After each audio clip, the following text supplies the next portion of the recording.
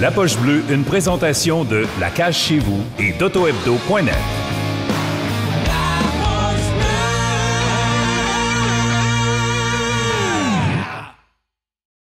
Comment ça va, Pascal? Bien, et vous, messieurs? Hey, ça fait longtemps qu'on ne s'est pas vu. T'as l'air en shape en tabarouette. Ah non, je suis trop good shape. C'est pas comme ça, là. Toi, t'as arrêté il y a genre 2 mois. Là. Ouais, 6 mois, 40 livres. Je vais te le dire bien clair. Là. 6 mois, 40 livres. C'est réglé. C'est sûr que tu prendras pas 40 livres. Là. Non, j'ai pris 40 livres déjà. C'est fait. Non. Ouais.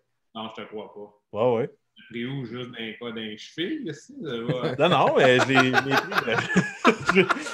Je sais pas, je l'ai pris où, mais j'ai plus d'entraînement, pizza, bière, je suis le régime à Guillaume, ça va bien. Je m'en vais par là. C'est ça. On s'en va tous pareil, hein? Ça paraît pas tant que ça dans le côté de dents de sagesse, mais ça s'en vient. Bon, Ben, toi, tu l'as-tu vécu, ça, quand tu arrêtes de jouer le genre de blues, de l'entraînement, de toutes ces affaires-là qu'on a faites toute notre vie? Ou? Ouais, on a un bon 2 ans. Là. Mais tu sais, quand j'ai arrêté, moi, avec mentalement, j'étais pas prête. Là, avec ma hanche, je me suis fait comme opérer 3 fois sur quasiment 2 ans. Parce que j'étais en béquille 3-4 mois par année. Fait que, j'ai quand même fait, j'ai fait une dépression. Puis c'est sûr, le hockey, l'entraînement, fuck all, là. J'avais aucune volonté. Là. Fait que c'était, en tout cas, ouais. Après ta carrière, tu as fait la dépression ou pendant ta carrière? Non, après, ben, c'est parce que qu'est-ce qui arrivait, c'est qu'à chaque, mettons, ça a pris du temps, moi, mettons, de savoir qu'est-ce qui se passait avec ma blessure. Fait que là, en fin de compte, on a trouvé qu'est-ce qui se passait, que j'avais un problème au labrum, que j'avais des problèmes de structure dans la hanche. Fait que là, ils ont dit, OK, il faut se faire opérer. Super, mais c'était comme la fin de l'année de mon année d'agent libre. Là, OK, on fait l'opération et tout ça. Puis là, j'avais une entente poignée de main avec la Caroline 1 an pour me remettre sur le piton, si on peut dire. Là, le 1er juillet, il appelle à midi et 2, puis là, il demande des papiers médicaux. Puis là, c'était, non, c'est pas extraordinaire ton setup. On m'a appelé. Fait que c'est ça. Fait que, en fait, je suis obligé, en tout cas, ça allait pas mieux. Je suis obligé d'aller me faire opérer une 2e fois. Puis encore une fois, là, j'avais pas de contrat. Je m'entraînais tout seul. Ça ne s'améliorait pas mon affaire. Fait que j'ai fait ça 3 fois. Fait que c'est un peu comme un roller coaster d'émotions. Là. Quand j'ai arrêté, l'été, j'ai pris ma décision. L'été, c'était pas si pire, mais quand le hockey a recommencé, j'étais tout seul dans mon salon, j'ai trouvé ça raide là. Je me la jouais, c'est cool, là, mais quand j'étais tout seul, je pleurais. Puis, en tout cas, c'était ordinaire. Là. Mais tu pleurais parce que tu t'ennuyais de la game ou la déception de ne plus être là? Tout, je m'ennuyais des boys. Qu'est-ce que je fais dans mon salon? Pourquoi moi? Tout ça. Ouais. Ça, c'est à quel âge? C'est quel âge j'avais, là? 28 ans. Ah ouais, hein, jeune, pareil. Okay, toi, t'as arrêté à quel âge? 28-29 ans, là. Je ne sais pas officiellement aussi que la ligne après mon nom, mais... C'était l'année que on devient agent libre à 27-28 ans, là, selon le contrat. Fait que c'est ça, 28-29 ans. Puis tu t'es sorti de ça comment, mettons? Qu'est-ce qui a fait que tu as réussi à te remettre sur pied? Puis... j'ai consulté, j'ai été voir un psychologue. J'ai recommencé à bouger un peu aussi. Au début, comme ça, tu me posais la question, je faisais des péricèpes, je me trouvais dégueulasse, je me sentais pas bien, j'étais négatif. Le moment donné, step by step, j'ai recommencé à m'entraîner un peu avec Step du B. Mes chums m'ont attiré dans les ligues de pizza le soir. J'ai acheté un stock d'avant. Je me suis retrouvé des routines un peu. Là, puis là, c'est ça. Ça a pris comme une couple de mois. Mais après ça, on passe à autre chose. Là. Aujourd'hui, c'est correct. Là. Good. C'est sûr, je m'ennuie. Je m'ennuie des boys. Ça, je trouvais ça le fun quand Guillaume m'a demandé de venir avec vous. J'étais content de vous jaser. C'est le fun des fois de faire une entrevue, mais juste des niaiseries, puis là, j'entends votre body de Terrebonne. Hey, il n'y a pas trop de sérieux ici. Là. Fait que si tu veux parler en boy, gêne-toi pas. Mental, nous, c'est fantastique. On est tous pas mal stédés. Alors, on va dire. Mais c'est le fun, on est content parce que tu le dis, tu as arrêté à 28-29, tu as une carrière, tu as joué à Columbus qui n'est pas un marché que les gens connaissent tant que ça. Puis après ça, les sénateurs, oui, c'est proche de Mais tu sais, puis on en parlait en ouverture en tant que. Tu sais, les gens réalisent pas à quel point. Chris, t'aurais pu être un gars d'All-Star Game puis une assise de vedette dans la Ligue nationale. T'avais ce talent-là. Là, c'est peut-être de là, justement, quand tu dis j'ai fait une dépression, c'est peut-être de réaliser ça aussi, là, que t'avais ce potentiel-là, qu'on n'a jamais peut-être vu à Montréal. Là, tu sais. Ouais, mais c'est sûr. Mais c'est sûr, j'ai eu une phase aussi. Surtout au début, je regardais les gars. Puis, mettons, le soir à la télé, je suis bien meilleur que lui. Comme, moi, j'ai envoyé arriver. Même encore, ça a duré une couple d'années. Là, c'est moins pire parce que la génération elle a changé. Il y a bien des gars qu'on ne connaît plus. Ouais. Les 2-3 premières années, je disais, je peux pas voir ce gars-là jouer encore. Moi, je suis dans mon salon. Ça revenait des fois. Je joue avec Pierre Jean-Jacques le lundi après-midi. Genre, je fais des passes, puis il est pas capable de la poignée. Puis l'autre, il fait des millions aussi. Puis, moi, ça me coûte 20$ pour jouer au hockey. Ça m'a pris. Correct, là, mais ça m'a pris une couple d'années, c'est sûr. Mais là, on connaît plus les gars. Fait, on aurait tous pas mal fini anyway. Ouais, là, on serait à la limite. T'es chanceux, j'ai arrêté à 26, moi. On se fait niaiser par votre chemin là, de Terrebonne. Là, ouais. Truite, oui, c'était aimé ça, là. Truite, oui, c'était bon. Puis l'alerte Lambert, l'alerte Lambert, on est parti. Là, ça, à tous les shows, il amène ça, là. C'est qui est con. Il exagère. Mais là, moi, je revenais au début. Tu sais, un petit Québécois, tu te fais repêcher junior. Si je me trompe pas, tu es allé à Halifax au début. C'était comment ça pour un jeune joueur qui s'en va d'une famille de pension en anglais, tout ça? Ça t'a-tu stressé un peu de commencer là ou ça a été la meilleure affaire d'apprendre à devenir un homme? Ça a été bon, mais j'ai eu un genre de pratique l'année d'avant parce que nous autres, moi j'ai grandi à Repentigny. Hein, puis avant, le midget 3A, ça appartenait à Régent Laval-Laurentide dans notre terre. C'est l'année que je suis arrivé à 15 ans, mais ils ont changé les régions puis ils nous ont envoyé à Trois-Rivières au Cap-de-la-Madeleine. Je suis obligé d'aller en pension midget 3A à 14 ans. Fait là, je l'ai trouvé, ça m'a pris une semaine ou deux à m'adapter.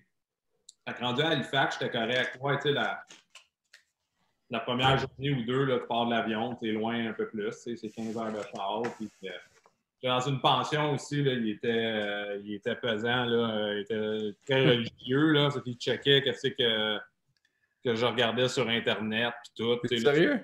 Ouais, mais j'ai pas resté là. C'était juste le camp d'entraînement. Je trouvais ça weird. Là. C'était... Surtout dans l'âge de.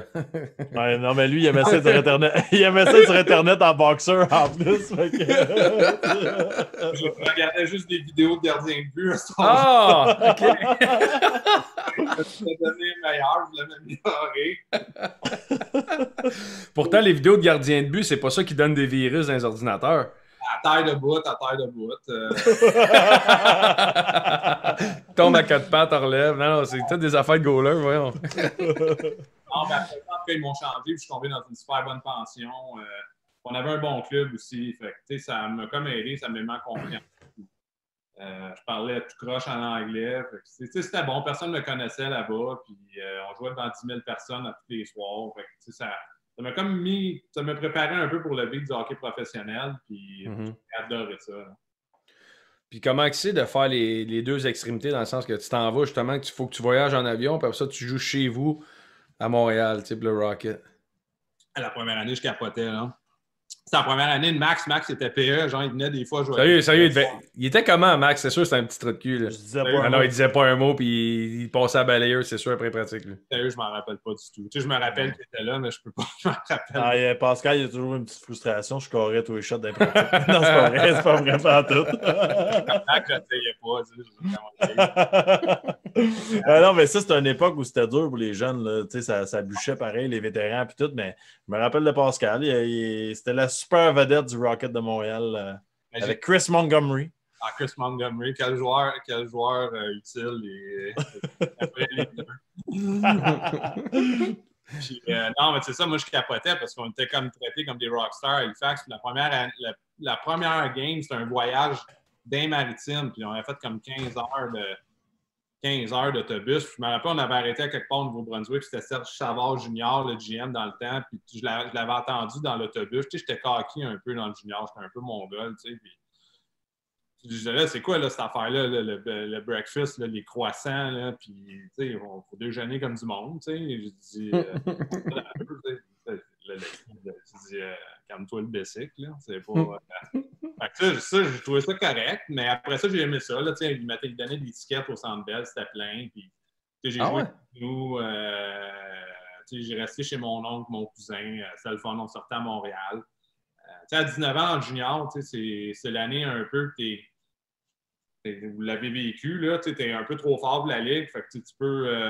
C'est pas les bonnes habitudes, mais tu triches un peu plus. Fait que j'ai quand même eu du fun cette année-là. Fait que j'étais content au bout de la ligne de finir là. Alors, ça, c'était l'époque, là, on va en parler tout à l'heure, tu as été agent aussi, mais c'était l'époque où les jeunes faisaient des gros bonnets de signature. Ouais. Quand tu signais ton contrat en sortant du junior, ça, comment ça s'est passé? Parce que à cette heure, les gars signent, mais à cette époque-là, c'était un gros chèque aussitôt que tu signais. Comment tu agissais dans ce temps-là? Moi, en fin de compte, genre, je l'ai signé tout de suite après les playoffs. Ça rappelle, on avait joué à Gatineau. Gatineau, oui. Ouais, à Gatineau. Puis, je me rappelle, 2 jours après Columbus au Centre Bell, puis on avait tous les cheveux bleus cette année-là. Playoffs, puis là, genre 2 jours après, il faut que je sois au Centre Bell. Là, écoute, Doug McLean est là. Fait que là, j'avais obligé de me faire bleacher les cheveux. Là, j'avais l'air d'un punk. En haut, genre, manger avant la game. Il disait, là, c'est mieux. Il dit, là, le contrat est prêt. Si tu veux le signer, t'es mieux d'arranger tes cheveux. Puis, ouais, là, je parle avec les cheveux genre multicolores il y a 48 heures. Tu sais, mais, ouais, c'est ça. Ben, ça a été correct parce que je l'ai signé là. Puis j'ai eu l'été. Fait que je me suis acheté un auto. Puis là, après ça, j'ai eu le temps un peu de dépéter ma balloune le temps que l'autre saison recommence. Puis justement, tu parles de Columbus. Ça a été comment ton arrivée là-bas? Ça a été le draft, ces affaires-là, ça a été comment? Ah, c'était cool. Le draft, c'était malade. C'était à Miami, encore une fois. On a eu un week-end le fun. Dans le temps, il nous faisait une présentation des first rounds. On était sur des bateaux autour des grosses maisons, tout ça. Puis, ah ouais? Ouais, non, c'était vraiment un bon week-end. Wow. Puis, vous l'avez vécu, les boys, c'est la moi, c'était à Ottawa, là. Ouais, c'est moins. L'après-lockout dans un hôtel, même pas dans un aréna, là. Fait que vous l'avez vécu moyen. Le gars, il est comment? On teste des bateaux dans les maisons, vous l'avez vécu? Non. D'arriver dans un marché de même, justement, comme Columbus, c'est-tu, je veux pas dire déception, parce que moi, je trouve que c'est un beau marché, mais à l'époque, ça commençait quand même. C'était-tu bizarre d'arriver là-bas? La journée du draft, ça a été pas quand j'ai entendu mon nom, ça a commencé, c'était super, mais dans la matinée, moi, j'avais rencontré New York et Chicago comme 5-6 fois. J'avais rencontré le coach de goaler. On savait qu'il y avait potentiellement besoin de goaler. Fait que là, j'étais excité. Là, Chicago, New York, là, c'est deux. Moi, j'étais habitué à Halifax avec le monde des estrades. Fait que ça va être écœurant, là. C'est comme toutes les villes de fun. Original Six, tout. Puis là, Columbus me repêche. Fait que le premier réflexe dans ma tête, tu crois que c'est où ça, Columbus? Je leur avais parlé, mais je m'entendais dans ma tête. J'étais sûr que j'allais sortir à Chicago ou New York. Mais en même temps, quand je suis arrivé là, il n'y a aucun. Au début, là, ça commençait. Là, je recevais une shot de la ligne rouge, puis le monde applaudissait. C'était un bon marché pour sortir. On n'avait aucune pression. Ouais. C'était seulement la pression personnelle de faire la NHL. Là. Tu vas te planter un soir, puis personne ne parlait de ça. Là. Fait que ça c'est ça. Qu'est-ce qui se disait dans le vestiaire, les coachs, puis tout, c'était-tu. Tu sais, normalement, la plupart des équipes, c'est cette année, il faut faire les séries, puis tout. Puis là-bas, c'était quoi? C'est essayer de rester en vie le plus longtemps possible. Surtout ma première année, on avait des bons vétérans, mais on n'avait pas des vétérans d'impact. C'est quand Rick Nash a commencé à dominer un peu plus, ils ont dit OK, il faudrait peut-être commencer à l'entourer. Columbus, il y avait Doug McLean, il nous mettait de la pression au groupe, puis il vantait les gars. Là, on était tous les prochains Hall of Famers. Là, à chaque fois qu'il repêchait un first round, il essayait de créer un hype dans la communauté. Mais tu sais, qu'est-ce qui est arrivé? Ils ont monté les gars trop vite. On avait du fun dans la chambre et tout ça. Mais c'était pas des bonnes bases. Là. C'est quand, mettons, ils ont été chercher. Quand Hitch est arrivé, Hitchcock, puis ils ont été chercher Adam Foote, Brian Bérard, Michael Pekka, Frederick Modine. Là, ça a comme commencé. On a des gars qui ont du talent, qui sont capables de nous aider à gagner des games. Fait que d'autres, on a commencé. Nash, moi. Zerdev, quand il était pas sous, il pouvait nous dire... Ah ouais, il était chic, là? Ah ouais, non, on se textait. Là. J'ai une bonne anecdote avec lui, justement, notre champion. Ça, c'était un 4e, 5e show total, à peu près? Ouais, mais talentueux, là, comme quel talent gaspillé, ce gars-là. Quand il voulait, là, lui, là, la façon qu'il fonctionnait, il était tout le temps sous. Il sentait à vodka, là. Tu sais, là, quand tu pratiques le matin, là, puis tu sens que quelqu'un a bu trop. Ben, c'est un peu ce que les gars se disaient à Berlin de Max cette année. Ils font des podcasts en allemand, ils sont comme de la pierre. Il fallait circuler dans ta Volkswagen gratuite à Berlin. Ouais, c'est ça. Je prenais un Uber le matin, le lendemain des podcasts, ça, pour être sûr. T'emmènes ton reçu puis t'as le paye, c'est fantastique. Ouais, c'est ça. Puis se faire coller en allemand, c'est assez stressant aussi. C'est une langue fluide. Ben ouais, vas-y que ton anecdote sur Zerdev, ça m'intéresse. Ouais, vas-y. Non, mais tu sais, overall, juste pour mettre le contexte, c'est un gars extrêmement talentueux, plus talentueux que Rick Nash. Là. C'est fou. Ah ouais, hein? Ah ouais, non, c'était fou, mais alcoolique à côté. Puis tu sais, c'est rare dans le game qu'on rencontre des gars de même, mais tu sais, une mauvaise personne. Tu sais, un gars qui s'en calisse de tout le monde, là. Tu sais, les gars, l'organisation, on a tout fait, on savait qu'il était talentueux. Ce gars-là peut nous aider, on allait le chercher dans les bars, les gars le faisaient jouer pareil. Tu sais, juste une mauvaise personne. C'est rare là, qu'on dit ça, là, mais très rare. Notre champion, New Year's Eve, la veille du jour de l'an, 31, on joue à Détroit. Fait qu'on revient de bonne heure. Fait que ça, c'était pas pire. On jouait, je pense, en après-midi. Fait que là, on revient juste pour sortir. Là, les femmes des joueurs étaient là et tout. C'est correct. Le party régulier de bar. Là, notre champion du monde décide de pousser sa blonde parce que, étant personne exemplaire, pousse sa blonde à terre dans le bar. Je sais pas, chicane, là. Fait que là, il y a 2-3 gars qui disent Hey, Ticoun, si tu fais là, tu pousses pas les filles. Là, fait que là, lui, sous-mort, il commence, il donne un point sur la gueule à un gars. Et là, cette soirée-là, les randoms, voyons, tous les bouncers, il n'y avait pas des chandails sécurité dans le bar. C'était comme ils étaient tout habillés, genre avec des paillettes et des chapeaux.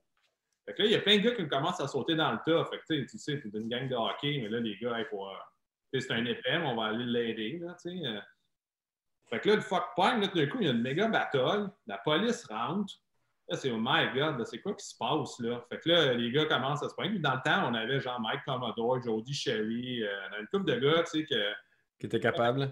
Après 3-4 cocktails, ils disent OK, là, tu veux te pogner, on va se pogner, on va aller dehors, là. Puis, personne ne savait c'était qui. Je sais pas comment ça a dégénéré. Comment il tourne de bord, puis il y a la femme à Trevor Letowski qui donne des coups de sacoche à une police parce qu'elle avait des menottes. Fait qu'elle, elle se fait mettre les menottes. Là, l'autre, elle pleure. Là, Brian Bella s'était rendu dehors. Moi, je courais dehors parce qu'on connaissait des polices. On avait des gens de parrains policiers. Fait que là, j'essaie de trouver le gars dans la rue parce qu'il était tant pas loin. Là, je dis, regarde, il y a une erreur, il y a un fuck.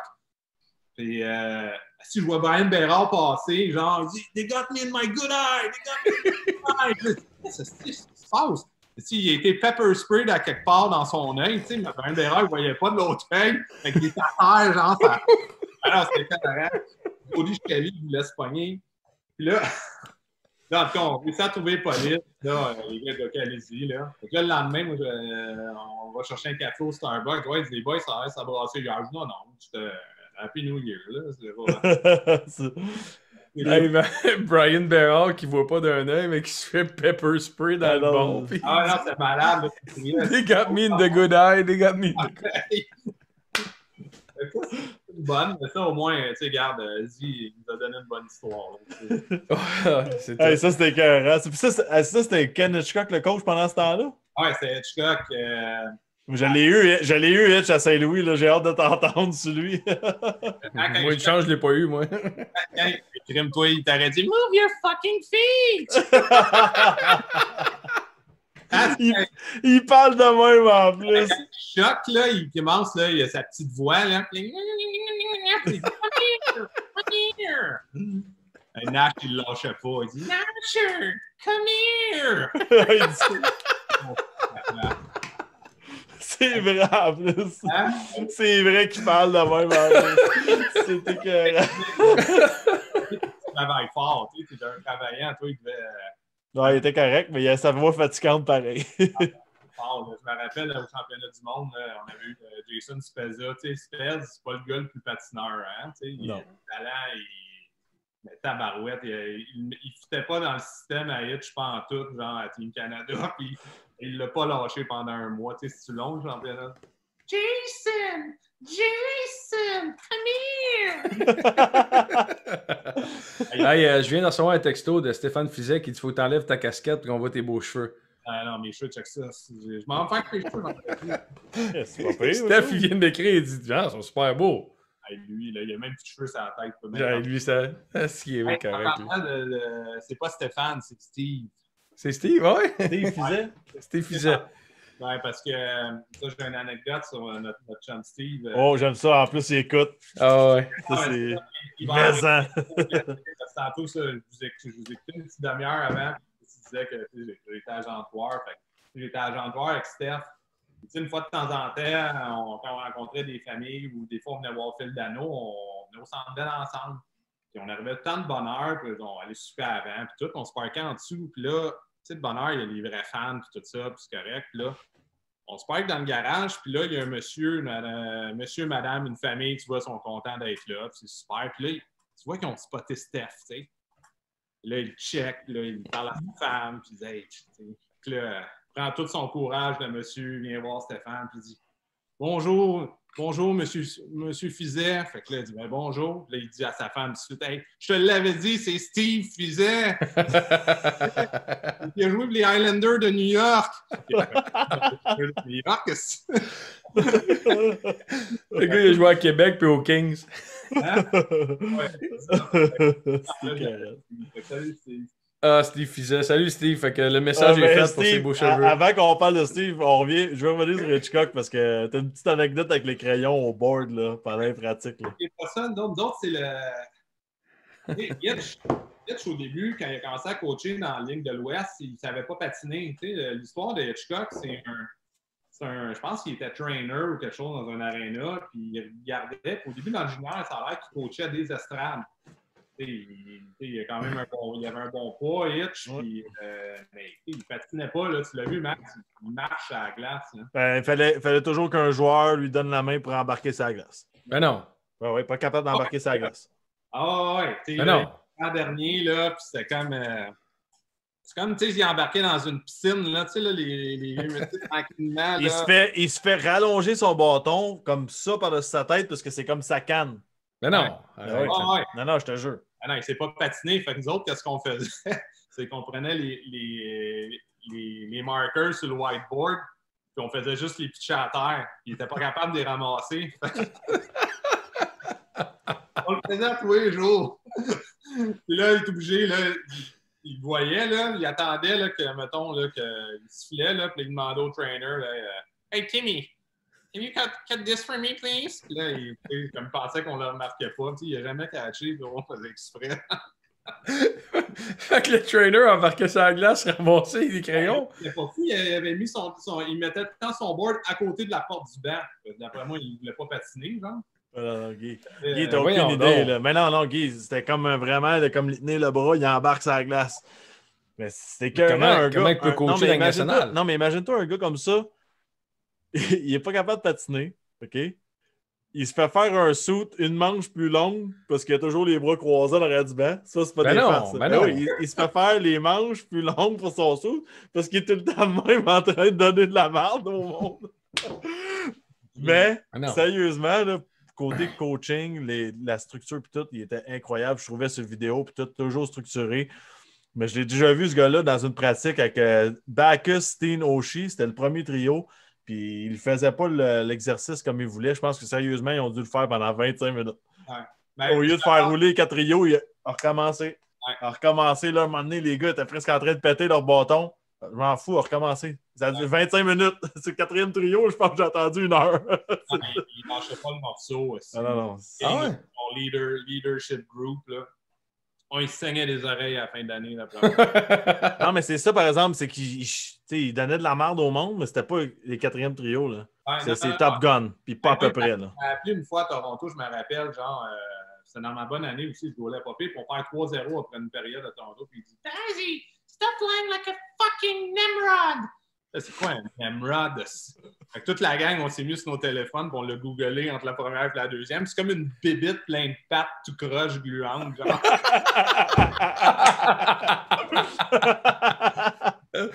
Un Nimrod? Ah ouais, un Nimrod. Là. C'est mon centre photo d'une Nimrod, mec, tu sois capable. J'ai jamais entendu ce mot-là. OK. Mais je suis d'accord avec Max que, tu sais, comme... moi, j'en ai profité en tant que gardien et côté système, tout ça. Débile. C'était pesant avec lui, mais ça fonctionnait. Surtout des équipes moins talentueuses comme nous, on avait à Columbus. Il nous a donné au moins une chance, tu sais. Puis, c'est ça, un Nimrod? Hey, man, c'est donc ben laid. Hey, c'est laid, pas à peu près. non. Pas de bon sens, ça. C'est une iguane, ça. Ça, c'est un iguane, ouais. C'est un mauvais iguane, genre. C'est donc bien pas culturé, hein. Simon, trouve-nous... Ouais, c'est Nimrod, gars. C'est ça? Ah ouais? Okay. Mets-en un autre, Simon, ouais. Trouve-en un autre. Va sur Google, là. C'est interactif, votre show, j'aime ça. Ah non, c'est bon. Ah, c'est un... Non, va sur Google. Ah, c'est ça. Trouve-nous une... Ah non, là, il est d'un dieu grec, là, votre ami. Ah ouais? En tout cas. Hey, c'est bon. Ouais. Ils sont laids en crise, pareil. Ah, ils sont laids, mais c'est ça, là. Ça résume sa pensée. Genre, il rentre dans la chambre et il se dit moi, je vais insulter Pascal, moi le traiter de Nimrod. Hey, mais le mess, là, que quand ma dernière année à Columbus, je me suis fait mal à une cheville. J'essayais de gauler, ouais. J'étais pas calme, là. Je vais me faire opérer après. Puis, Manny m'a fait une pratique de goaler, juste lui puis moi. Les gars étaient sur le banc. Et tu coques? Il me faisait faire genre poteau, il lançait. Puis là, il disait That's it! Tu sais, c'est comme. Je pense que c'était le moment le plus bas de ma carrière. Hey, j'ai dit, c'est juste pas correct, ça. C'est de mauvais goût. Ben, moi, il m'avait dit un moment donné, c'est bizarre, toi, ta situation. T'es le meilleur centre de 4e trio dans la ligue, mais t'es le pire centre de 3e trio.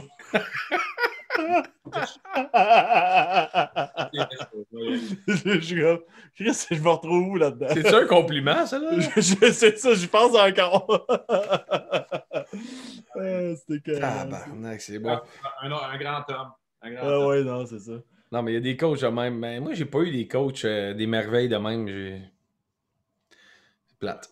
Tant mieux pour T'as eu qui comme coach, ça? Todd Richard, Mike Yo, Carbo, Bob Gainé. Ah, Paul McLean. Paul McLean, t'as assez... L'as-tu, Paul, toi? Non. Non, Paul, non. Moi, j'ai joué avec son gars à Halifax, AJ. Ah ouais? Il est assistant coach avec les Marlies de Toronto, tu peux pas croire. Oh non? Ben non, Paul, je l'ai connu comme ça à cause de son gars, mais il était pas... il est arrivé après moi, quand ils ont mis Corey Houston dehors. Quel mauvais coach, Corey Houston. Hey, ça, c'était pas drôle, ça. L'as-tu? Coach de où, ça? Non, moi, je l'ai pas eu, mais ça, c'était disgracieux. C'était à Ottawa. Ah, OK. Je pense que c'est le pire coach de l'histoire. Je comprends pas, qui a été engagé. Il était... je comprends. Mais toi, Pascal, ton passage à Ottawa, comment ça s'est passé, justement? C'était un échange, ça? Je suis arrivé en béquille pour faire changement. Tu sais, moi, je me blessais aux 2 fois. Je suis arrivé en... Popé, j'arrive à Ottawa, puis j'étais blessé à la cheville droite, j'avais une botte. Ils sont super fins à Ottawa, tu sais. Ah, ils sont écœurants. Ouais. Ils nous ont un char à l'hôtel, mais Chris, je suis pas capable de chauffer. Fait que j'ai chauffé du pied gauche genre, pendant 2 semaines. Tu sais, je l'aurais pas dit. Mais non, c'est ça. Là, comme la première année, je suis arrivé à la date limite des échanges. J'ai pas joué. J'aurais peut-être pu jouer genre 2e ronde des séries. Mais ils n'ont pas fait les playoffs. Fait que, on est parti chez nous. L'autre année d'après, ça a été correct.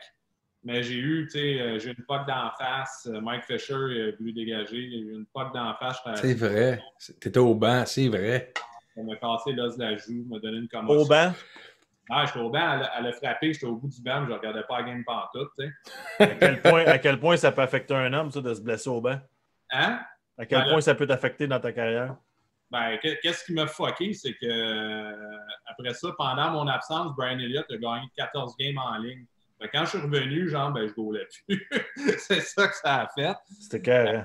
Ouais. C'est fou, hein? C'était juste vraiment un mauvais timing. Puis l'affaire, c'est que ça a cassé l'os de la joue. Fait que, puis une artère principale passait derrière ça. Fait que je suis obligé de me faire opérer pour ce maudit niaiserie-là. J'ai manqué un mois. Je suis revenu après, puis dans les pratiques, Fisher, dans un morning skate à New York, m'a renvoyé un puck sur la gueule. J'ai pogné une autre commotion. Qu'est-ce que t'as envoyé un chèque, lui? Non, moi, il amenait Carrie Underwood des parties, des fois. C'est ça. Mais hey, il y a un gars qui dit, Jean-Sébastien Grenier, il dit, quand vous imitez Ken Hitchcock, on dirait le premier manager d'Undertaker.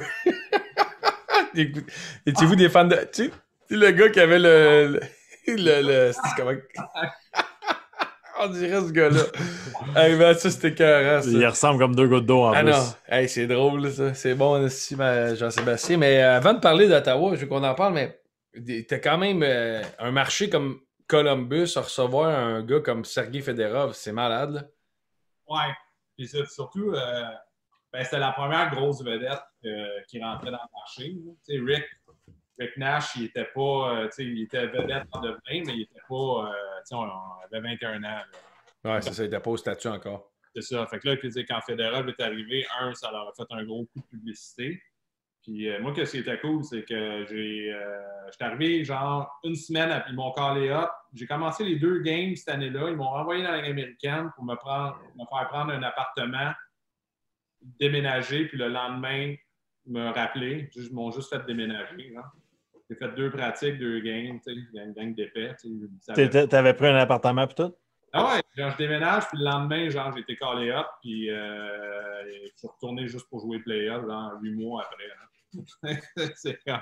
Mais tu sais, je restais à l'hôtel, puis Serge, moi je l'appelle Serge, il arrivait, puis il restait... C'est qui Serge? Fedorov. Serge. Serge! Tu veux dire Serge? Alors, appelle-les comme tu veux, là, Serge. De notre jeunesse, là, mais quand tu passes 2 minutes avec, c'est tout un... Il comment, Sergei Fedorov? Parle-nous un peu de Sergei Fedorov. C'est quand même un bon gars, mais tu sais, c'est le genre de gars, puis je mettrais Kobe là-dedans, je vais peut-être vouloir parler de Kobe tantôt, mais les gars, genre, sont déconnectés complètement de la réalité, ils vivent sur leur propre planète. En tout cas, moi, j'ai trouvé, là, tu sais, c'est des super bons gars. Ouais.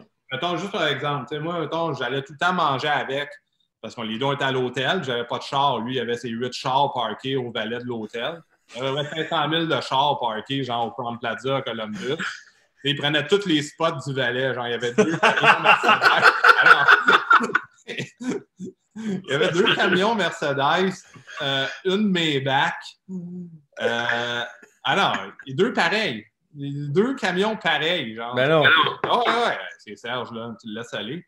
Fait que, tu sais, là, on allait le temps manger. Il y avait une Maserati aussi là-dedans. Fait qu'on allait manger tout le temps les pre-games. Puis lui, là, il commençait, il se levait, parler au téléphone. Fait que là, fuck, je vais aller me coucher, là. Fait que là, on était pas loin de l'hôtel. Fait que je vais marcher.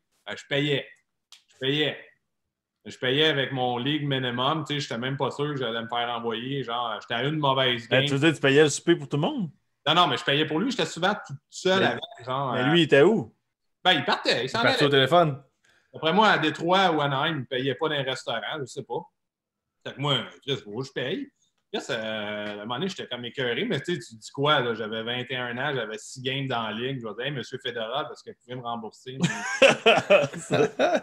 Ouais, j'en ai les paychecks, là. Vous me devez 2 spaghettes, puis... Celle-là, vous avez mis du parmesan. Hey, Sergei, parce que t'as oublié de me rembourser ta salade César. On s'excuse, là. Je me rappelle, il mangeait tant des steaks, genre, à 20 games. Ça coûtait tout le temps, genre, 100$ de lunch. Là, je capotais, là.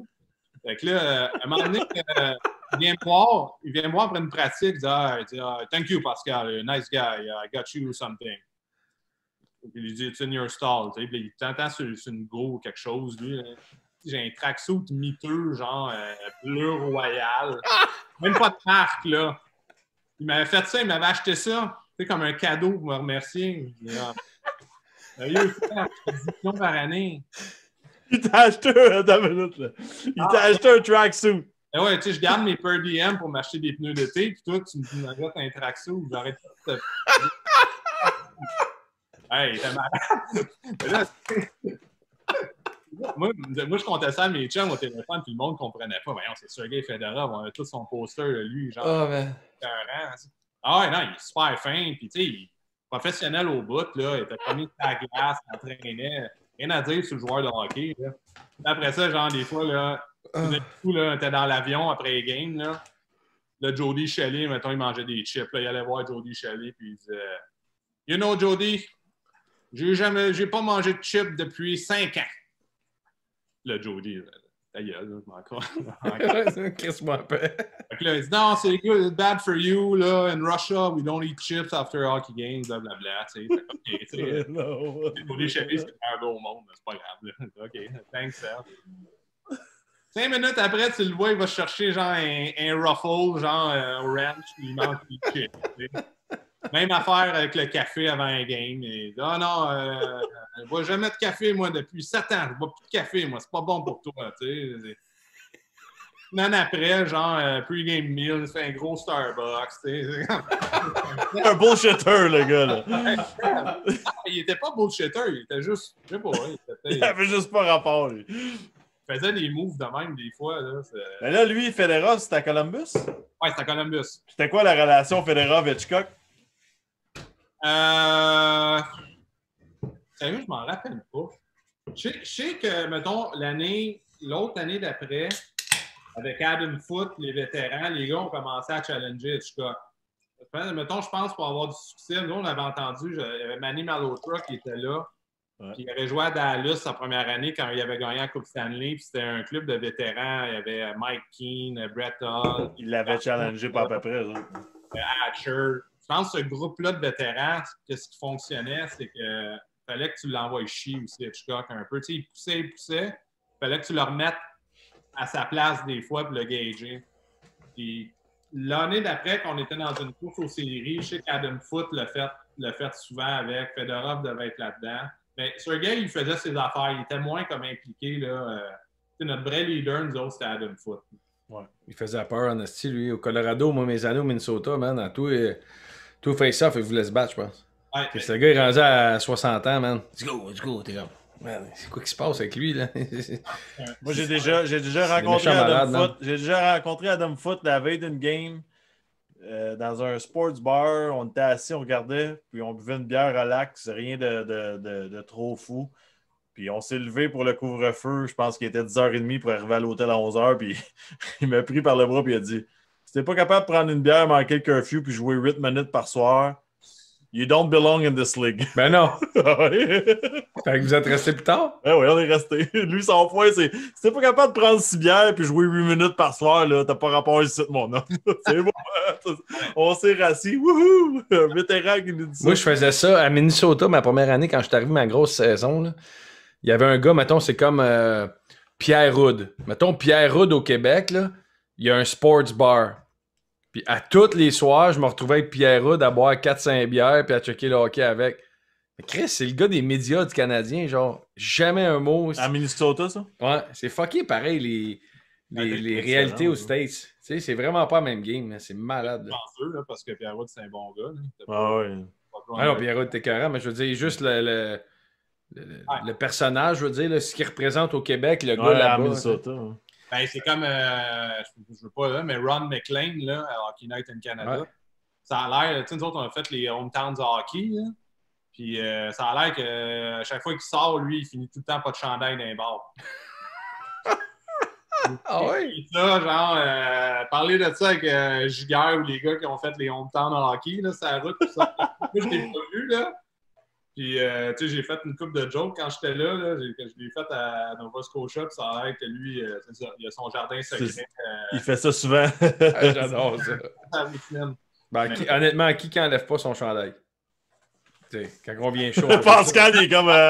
Des conseils.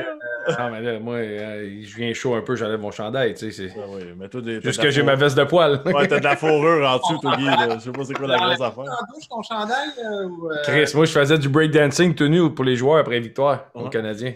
C'est un peu bizarre là, que ce que Guillaume faisait pour les Boys. Mais là, tu parlais de Fedorov, son reste en Russie, là, Kovalev, lui. Tu l'as trouvé comment? T'as-tu des anecdotes avec lui? Ou... T'as joué avec Kobe, toi? Ben oui. Donc, là... Moi, là, attends une minute. Moi, le Covey, là, Guillaume, il m'impressionnait pour ça. Parce que Guillaume, il a comme le côté, je m'en calisse. Que tu sois Wayne Gretzky ou Maxime Lapierre, je traite tout le monde de la même manière. Dans l'avion, un moment donné, je sais pas si tu te rappelles, Guillaume, il marche. Covey, il mange des M&M. Guillaume, il arrête. Hey, Covey, tu me donnes ça un peu d'M&M, l'autre? Il la regardait. C'était son premier camp d'entraînement. Il a la main de même, l'autre, il donne des M&M. Il s'en va s'asseoir en arrière. Ah, mais moi, je connais un cave qui s'est assis dans le banc 3B. Ah ouais, ça, c'est moi. Il est assis avec les coachs en avant, Max, à sa première partie. Ouais, ça, c'était carré. Première fois que je suis rentré dans l'avion, Bob Gainé, on avait nos billets, puis c'était comme 3B. Moi, je suis le numéro sur le billet comme un vrai vol commercial. J'étais assis, je trouve ça. Je me dis, Chris, il y a de la place.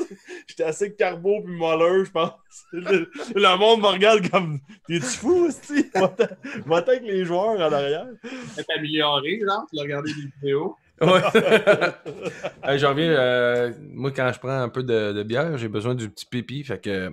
Ouais, non, mais c'est bon, ça. Mais tu me parleras de Covid. Ah, merci, Max. Mais attends, je veux pas manquer l'histoire de Covid. Non, mais le show va être bon, là. Guillaume s'en va. Simon, mets une pub du gin.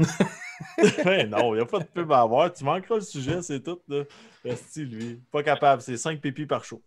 Ouais, mais là, il a breaké le seal, là. C'est ça son erreur. Tantôt, je l'ai vu, là. Il peut pas y aller, bah, tout est fait, là. Tu l'as vu. Après, c'est fini. C'est fini. Non, Covey, nous autres, on l'appelait, tu sais, dans le temps, quand on jouait, il y avait l'annonce de bière là, de sa caisse, là, The Most Fascinating Man in the World. Ouais.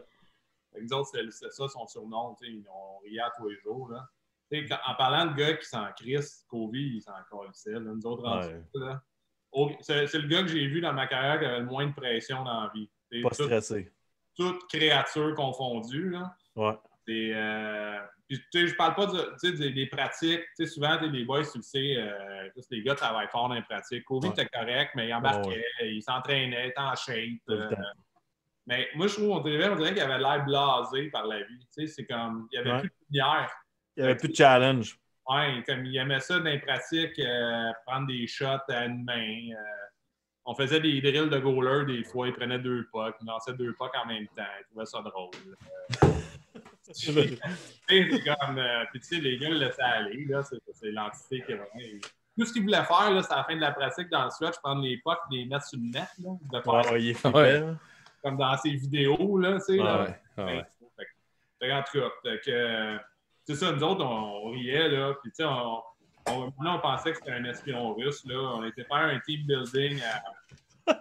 Il vient juste de dire ça comme si rien n'était. On pensait que c'était un espion russe. Attends une minute, là. Okay, vas-y. On avait des solides signes, là. On s'en va faire un...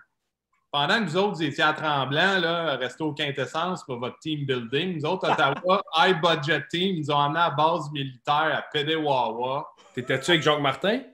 Non, on était avec Corey Clouston. Clouston, hein? Ouais, c'est savant. Jacques Martin, tabarnak, 16 jours, Max, t'en souviens? À Montréal? À Toronto, man, on dormait dans des lits superposés, 8 par chambre. Hey, on est arrivé là, ça s'appelait Teen Ranch. Hey. C'est un camp pour enfants.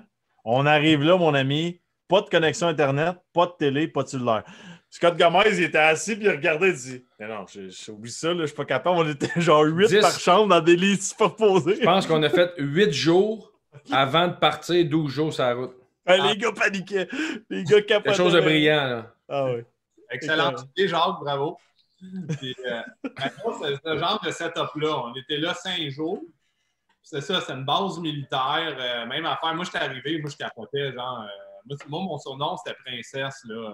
Parce que, les gars, moi, je bois pas de bière. Fait que là, je buvais un martini ou un verre de vin. Fait que là, les gars ont commencé à m'appeler Princesse. Puis... Il y a quelqu'un qui a dit ça sur le chat tantôt. Ouais, puis j'étais le seul French-Canadian, puis les gars m'écœuraient, t'es féminin, tu mets des couleurs, t'aimes le rose, ta chemise, les gars me traitaient de toi et non, c'est correct, moi je trouvais ça drôle, là, je jouais avec ça, là. Et j'étais arrivé... Je me rappelle d'avoir vu un gars de même, moi, en Lamborghini blanche avec des diamants à ses oreilles, il me semble que ça me rappelle un gars dans le Vieux-Port, ça. C'est pas ça? Dans le Vieux-Port, de la commune. Ben ouais, tu restais là, toi aussi. Ben oui. Ben ouais, c'était moi, là, avec toutes les... On va pas plus loin dans cet appart-là, s'il vous plaît. C'était le fun, cet appartement-là. À chaque fois que je revenais, genre, de la saison de Columbus, là, le portier, là, il y en avait un, là, il aimait ça, le hockey, là, puis il disait... il était content le soir, là, voir arriver les gars du Canadien. Il y a une couple qui reste ici, hein? Il dit, ça brasse, hein? On n'avait jamais un problème de faire rentrer quelqu'un à 2 heures. Présent. Parking à côté, là. Le bon vieux temps. Ça, avec tous les mafieux, là, c'est fantastique, là. Quel bel endroit pour élever des enfants. Ouais, donc c'est ça. Fait que moi, je capotais. Là, je me sentais comme Jessica Simpson en camping avec mon petit sac Louis Vuitton. J'avais demandé à un militaire. Je disais, hey, je serais rentré dans une chambre. Je disais, hey, mon lit il n'est pas fait. Je peux peut-être prendre l'autre chambre, tu sais. Là, le gars, il est parti à rire. Le gars, il était un gars de la table. Je dis, non, il dit, il faut que tu le fasses. Il était comme il savait, vous êtes pas habitué, là, mais c'est le même. À ce camp-là, on avait du shooting drills. Puis, tu sais, hey, lui, là, c'est full-on military. Il capotait, il aimait ça. Il prend la mitraillette, tac, tac, tac, tac, tac, tac, tac, tac, comme dans James Bond, même tout dans le centre. Covey, ça? Ah ouais, Covey. Puis, tu sais, Covey, il pilotait des avions. Ouais. Chris, il a manqué. On arrive, t'en souviens-tu, Max, de ça? On est à Verdun, man. On arrive à la pratique, commence la pratique, Covey pas là. Il a pogné une labyrinthite. Là, on est comme. Non, mais pour vrai, tu t'en souviens, Max? Non, il est allé à New York, il est allé à New York. Il pouvait pas revenir. Puis il était pas capable de revenir. Il y avait une tempête, il était parti avec son avion là, après la game. Il n'y avait pas une tempête, Guy. Il y avait la labyrinthite d'oreille. Tu peux pas flyer avec ça. Il a été pogné longtemps. C'est ça, fait que là, il a manqué à cause de ça. Il conduisait son avion, tabarnak. Hey, ça, c'est drôle, man. Les autres, il était arrivé en retard une fois à cause de ça, parce qu'il s'est fait... il y avait le Nexus, lui, qui n'avait pas déclaré. Il avait été magasiné avec sa femme. Puis ils l'ont checké, tu sais, un random check. Puis elle avait à peu près pour genre 20 000 $ de robe. Fait que... au douane, il était en retard à la pratique. Il était carré, pour vrai, là. Mais tu sais, toutes ces affaires-là, puis là, c'est ça, sa base militaire, lui, puis Sergei Gottschalk prenait plein de photos, tu sais, c'est comme, tu vas faire quoi avec ces photos-là? Tu sais, c'est comme, derrière ce hangar-là, belle photo. Puis genre, 2 semaines après, on était à New York, puis on attendait l'autobus. Casual talking, Gunch, puis Covey. D'un coup, il y a un gars bizarre, donne une enveloppe à Gunchar. Les gars viennent s'asseoir dans l'autobus. Là, il était comme 4-5 qui attendaient le first bus ou le second bus. Là, il dit, qu'est-ce qui s'est passé ici, là? C'est sûr que c'est des espions, ces deux-là. Là. C'est pas des louches en barouette, là. Fait que c'était comme notre... Puis, tu sais, un moment donné, on descendait pour un Colorado un après-midi. On jouait dans l'après-midi. Puis là, juste un meeting du matin à 11h. Piano. Un concert, puis tu sais, la dynamique, puis tout ça. Là, c'est un ordinateur qui joue, tu sais. Non, c'est Covey qui joue là-dessus, genre Mike. Non. Il était carré. Ce gars-là, il fait tout, c'est un magicien dans tout.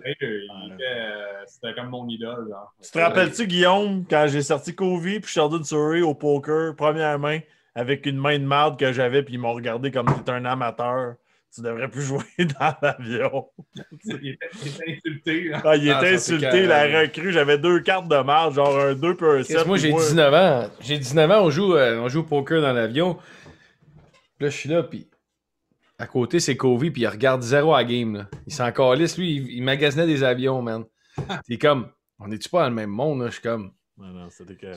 L'autre, il y a un soir à Toronto, je me rappelle, il était sur son téléphone, puis c'était dans le temps que Candy Crush est sorti. Ouais. Candy Crush, puis il disait à Chris Neal à côté, il disait Hey Nealer, I don't feel like it tonight. Le Nealer dit Chris, tu me niaises, non. Et puis il était pourri, là, il essayait même pas, il jouait dans une ligue de garage. Il tentait pas. Il était carré, man. Le meilleur là, que j'ai vu, moi j'étais assis à côté de toutes ces légendes-là, moi, dans les chambres. Puis un matin, il marchait pas, ça ne tentait pas, puis il était en chicane avec Corey Houston constamment sur le power play. Corey Houston avec ses power play de pré-novice.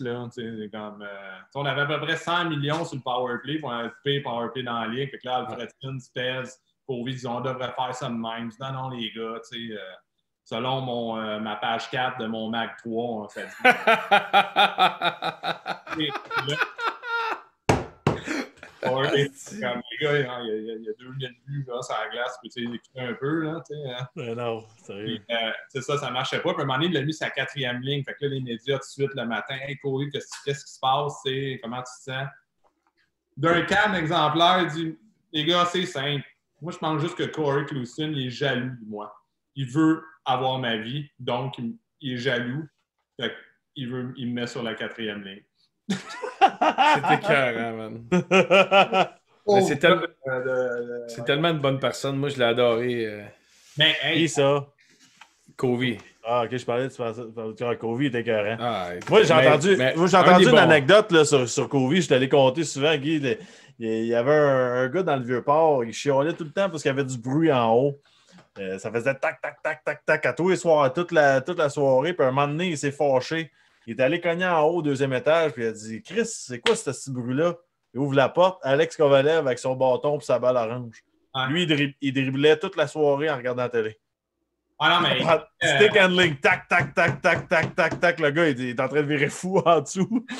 Ou sa femme est gâtée. C'est un scoreur ou un scoreur, là. On va s'entendre. Si tu descendais 4 étages plus bas, ça fait. Non, Guillaume. Il était cool quand même, Kobe. D'autres, les coéquipiers, on n'a jamais eu un problème avec. Ouais, t'es écœurant. Mais tu parlais de Gunch. Moi, c'est un. Parce que ces gars-là sont adulés. Ah ouais. Dans tes côtois tous les jours, ces gars font quand même des moves pas pires. C'est comme ça. Ah, mais c'est des leaders, c'est des gars qui prennent contrôle. Hey, moi, là, Guillaume, tu te rappelles Kobe, il avait pris mon bâton, là. Il est allé le couper de tout ça à peu près. Il était voir le gars de CCM, il a dit ça va être ça, ça curve. Maxime, Maxime, pas jouer ça. Maxime, quand tu dis Guillaume, tu te souviens, ça me met vulnérable face aux gens. Parce que je me souviens pas de la moitié des choses. Fait qu'arrête de dire Guillaume, tu te souviens. Je veux savoir si tu as la discussion là. Ouais, wake up. Hey, c'est pas que je suis pas, mais moi je suis comme le monde qui écoute, je suis comme ah, c'est que ça devait être le fun leur vie. Mais tu parlais d'un gars Gunch là. Sergei Gonchar était vraiment smart, lui. Moi, je connaissais, tu sais, honnêtement, le monde a des opinions, c'est russe, là. Ah non, mais moi, je trouve que les Russes, là, c'est tout ou rien. C'est toi les meilleures personnes sur Terre ou les pires bandits, genre, pas d'entre deux. Mais Gunch, là, c'est comme un... Il parle tout doucement, tout calme. Il était écœurant. C'est la personne la plus gentille que j'ai rencontrée dans ma vie, je pense. Moi aussi, man. Moi, il m'a marqué, ce gars-là. Moi, j'étais assis à Ottawa, là, il y avait Eric Carlson qui commençait. J'avais Gunch, moi, Alfie, puis Chris, man, c'était écœurant, là. Tu sais, tous des gars d'ailleurs, mais ils étaient débiles, là, tu sais. C'était vraiment un beau trip. Mais toi, tu as joué pareil dans un... Tu sais, tu parlais, tu faisais des blagues tantôt sur Carrie Underwood. Ça devait être quelque chose pareil d'avoir cette femme-là dans le vestiaire. Tu sais, la fille, c'est une All-Star américaine. Puis le country, était-tu big à Ottawa? Ouais, ben, dans le Canada anglais, le country, c'est quand même... Plus qu'ici? Ouais, elle était très connue, très populaire, puis je pense que tout le monde savait. Puis, elle était gentille. Tu sais, on avait comme l'équipe, quand je suis arrivé, il y avait Mike Comrie aussi qui sortait avec Hilary Duff. Hilary Duff. Puis, les filles ont été super correctes. Les filles des joueurs, des trainers, ils les amenaient tout le temps dans les loges, je leur donnais des billets. Les filles allaient voir. Les deux, ils ont été vraiment gentils. Mais tu sais, c'est sûr, c'est comme Carrie, quand elle est arrivée la première année, c'est comme un choc de... Un choc de vibe. Elle est habituée, je sais pas c'est quoi, les parties de Grammys et tout ça. Tu te retrouves à Canada. De la bourgeoisie. Mais là, la première fois qu'elle est venue dans quelque chose, nous autres, c'était au party d'Halloween, genre, tu sais. Puis le party d'Halloween, généralement, c'est pas là qu'on invente... on n'invente pas à où, là. Pour le cancer, hein? Tu sais, c'est l'intelligence après un bas. Puis, tu sais, je me rappelle, on est arrivé, puis c'était dans le sol à Jason Spezza. Puis elle arrive, puis, tu sais, on jase avec, puis tout ça. Mais là, après 3-4 cocktails... Chris, elle est déguisée en Carrie Underwood, elle. Elle avait même pas un bon costume. On y avait dit, je pense qu'elle était déguisée avec Mike, tu sais, comme Grease, là, John Travolta. Ah. Tu sais, c'est comme, tu sais, poche, force-toi. Fait que, déjà là, c'était ordinaire, là, tu sais, pour à l'argent que tu mets, t'aurais pu avoir... Force-toi. Hein? Chris Covey et Freddy Krueger, genre, le gars, Covey, c'est un malade. Alex Kovalev, c'est le gars qui se donne le plus pour ses costumes d'Halloween. J'ai jamais vu ça. Lui puis Georges Larac. Il a flyé un gars de Los Angeles, Covey. Il y avait le vrai Freddy Krueger. C'était comme dans le film. Ah non, Covey est fou. Nous autres, tu te rappelles-tu du film, je pense que c'est Old Countries for Old Men, quand même? Il était pareil. Quand il joue le John Lennon. Non, mais attends une minute, de Covey, il joue le rôle. Là. Il est assis au bar, puis si son rôle, c'est un méchant, il rit pas de la soirée. Là. Il est dans son rôle alors Halloween. Je me souviens de Georges qui était déguisé en Darth Vader. Toute la soirée, le gros sou, puis il parlait, puis il faisait « Écoute ça, Big! » Genre, moi, je me rappelle de Guillaume déguisé en poulet. En poulet. J'avais chanté Bonne fête à Sakou. Le gars a 19 ans, déguisé en poulet, il chante, puis l'année d'après, j'étais déguisé en Shrek, puis je chantais Bonne fête aux vétérans. Quel style marron. Bon highlight. Non, c'est ça. Fait que là, on dit crème, on va en faire chanter. Fait que dans l'après-midi, on avait été acheter une machine de karaoké. Vous n'avez pas le choix. Et la mettre à l'aise. Qu'est-ce qui était malade, c'est que. T'as-tu joué avec Sean Donovan, Guillaume? Non, il venait de partir. OK. Ça là, tu sais, nous autres, on a André Roy, là, au Québec, là, en nono, là, mais Chummy, nous autres, on l'appelait Chummy. Là. Chummy, c'était un autre sans dessin. Puis, il était tout, lui, Chummy, quand il boit, il finit, puis là, c'est pas un secret, là, sa femme, elle le sait, elle l'a vu une fois, il finit tout le temps tout nu. Tout le temps tout nu. Fait que cette année-là, il était déguisé en Hulk, fait qu'il était tout vert. Là, Spells, il avait tout fait peinturer, des murs blancs, il y avait des mains vertes par tous ses murs. Là, il a commencé à se mettre sur le cou de Carrie Underwood. Alors, Carrie, il faisait des stretches devant elle, tu sais, avec ses petites jeans serrées, quasiment les gars, tout ça. Là, il dit « sing for us, Carrie, sing for us ». Fait que là, elle ne voulait pas. Fait que là, on a commencé. Moi, je suis comme un prince en rire, j'ai un humour. Tu sais, comme je suis très sarcastique, mais la plupart du temps, les gens, surtout depuis que je suis sorti du hockey, les gars le monde me trouve pas drôle. Tu sais, toutes nos jokes. Chris, t'es parfait pour la poche bleue. Nous autres, on t'aime. Continue. Continue. Tu sais, c'est comme, tu sais, les gars de hockey, toutes nos niaiseries, on les trouve drôles, mais en société, on est juste épais. Ouais. On est juste épais. Fait que, tu sais, Carrie Underwood, genre 6 mois avant, est au Grammys, puis là, il est dans un sous-sol à Ottawa. Là, t'as le cave, genre, sérieux. Tu peux pas chanter, tu dois pas être si bonne que ça. Tu as ta musique en queen. Puis là, ouais, comment on chante? Là, puis là, on essayait de se faire chanter Madonna Like a Virgin. Puis je dis, c'est facile, là, gars. I made it through the well. Pauvre fille. C'est vraiment une soirée de marde pour elle, sûrement. Après ça, tu sais, on a appris à la connaître, puis elle était cool. Là, à la fin, elle jouait au beer pong avec les gars, puis tout. Fait que, tu sais, elle était bien correcte, là. Mais tu sais, c'est drôle. Cette soirée-là, c'était vraiment drôle. C'était too much. Là.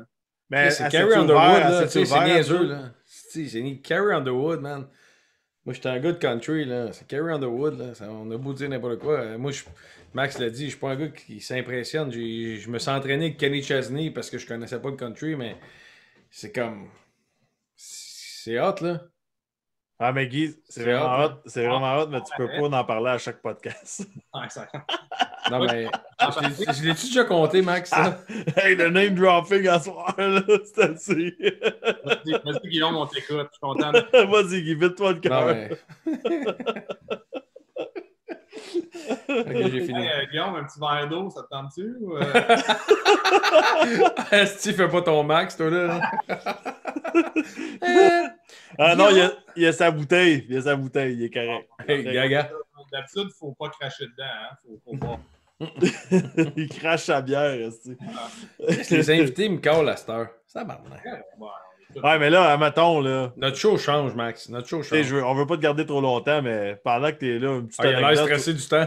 Il est pas trop stressé, mais une petite anecdote sur Stéphane Fusé encore, là. Pendant qu'il nous regarde. Me semble que je me gênerais pas pour y en donner un autre, moi. Steve, là, c'est comme... Il continue avec Steve. Ah, t'as dit, c'est too much, là. Je l'appelle, c'est pas prendre une nouvelle, je l'appelle Steve, là. Il est juste... C'est carré.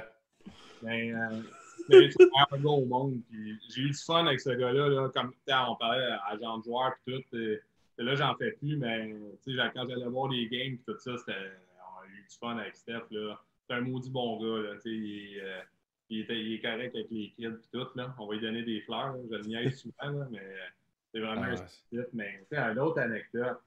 Mais tu peux souvent aller dans le monde des agents. Là. Ça doit être fou pareil. Attends, Max, je veux qu'il nous compte avant qu'on tombe dans l'agence. Puis, t'as-tu encore du temps, Pascal? Ou... Ben ouais, rendu là, moi, il n'y a pas de problème. J'ai un parfait. gros entraînement avec Steph Dubé demain à 10h. Ah, t'es là, c'est 10h. Mais là, va te faire un verre de vin. Là. Hey, tu diras salut à Steph. Ouais, là, il faut s'entraîner dehors à cause de la COVID. Là. Hey, tu diras salut à Steph de ma part, mais ça se peut qu'il ne reconnaisse pas, je suis qui. Pense la photo dans le gym. Ah ouais, c'est l'employé du mois. C'est pas la mienne. Je vais aller m'en faire une et je vais y mettre dans son bureau. Ah, il y a une bad luck, il y a quelque chose. Mais je veux que tu me contes l'histoire d'Eric Carlson en Floride avant qu'on tombe dans l'affaire d'agence puis de Hockey Québec puis ces affaires-là. Oui, on va là à soir, c'est sûr. C'était agent, on n'a pas le choix, là. Ouais, mais Carlson a l'affaire avec les poissons. Ouais, c'était carré. Ouais, King Carl, nous autres, on l'appelait le roi Carl, là, quand il est arrivé. Puis, tu sais, lui, il n'a jamais manqué de confiance. Hein? Carlson, ça, non. Je te vois avec ta chic, là, pas de temps en temps, là, mon Guillaume. Lui, là, sa première année. Je fais même pas de chou. Tu craches dans ta bouteille depuis tantôt. Mais non, Chris, il y a une paille. Chris, je fais pas de chou, zéro, man. Non, ici, j'ai gardé des amandes. Les autres sont écœurants au TV Time Out. Ouais. Ah non, mais Carl, lui, quand ça commençait à être serrant, troisième période, il fait une chou, genre, il jouait avec sa chou à 18 ans. Pas de pression, pas de problème, lui. Mais ça, il était... on l'aimait, on savait qu'il allait devenir une superstar, mais il manquait pas de confiance. Son chum, Peter Regan, il sortait pas mal. Peter Regan. Si, j'ai joué il était écœurant, Peter Regan. C'est un Danois. T'as joué à Saint-Louis avec, Max? C'est un Danois, ça? Ouais. Non, j'ai pas joué avec. Ouais. Ah, merci. C'est vraiment une question importante pour dire non. Merci, Maxime. Maxime s'en allait, là. J'écoute à ce moment. Tu sais quoi? Je vais me sortir une bière. Ouais, moi aussi, là. T'es-tu fait un verre de vin, Pascal? Non, mais là, mon verre de vin, il est en haut. Là. Ben, vas-y, on t'attend, gars. On va jaser. Hey, on est mercredi soir, là. Je vous ai fait plaisir, là. Je n'ai pris un. Sacrement. Ouais. Rendu sérieux, le client de Stéphane Dubé. Il viendra pas le collaborateur, ici. On s'en parle pas.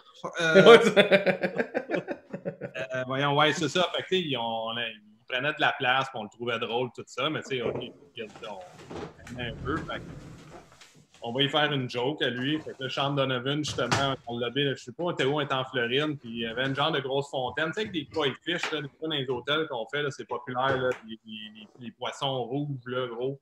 Ouais. Carl, Sean Donovan, il rentre dans la fontaine, il en pogne un, je sais pas comment il a fait. Il commence, il dit qu'il le tue, il est mort, là, le poisson, là. Fait que là, il dit, on va mettre ça on va rentrer dans la chambre à King Carl et à Peter, là, puis là, on va mettre ça dans les oreillers, ça va être écœurant. Je sais pas comment ils ont été demandés une carte dans la chambre, tout ça, whatever. On était là 2-3 jours parce qu'on avait un day off, c'était à Tampa Bay, ça. Puis sur le bord de la mer, day off, tout ça. Les autres, ils rentrent dans la chambre, mettre le poisson dans l'oreiller ou dans la tête d'oreiller. Du lit, là, pour pas qu'il le trouve. Au souper, il dit, c'est bizarre aussi, Carl. Il dit, une belle hôtel, notre chambre, elle pue. Mais il dit pas qu'on le poisson. Il dit que ça pue dans notre chambre. Fait que là, bizarre, pas chanceux, ça arrive. Fait que là, laisse passer ça le lendemain. Non, ça pue dans notre chambre. Il est venu faire la chambre. Ça pue. Fait que là, le lendemain, après ça, on jouait. Puis on l'a recouché là. Puis on couchait là, puis on partait en Floride le lendemain. Fait que là, non, ça pue ici, c'est dégueulasse dans notre chambre.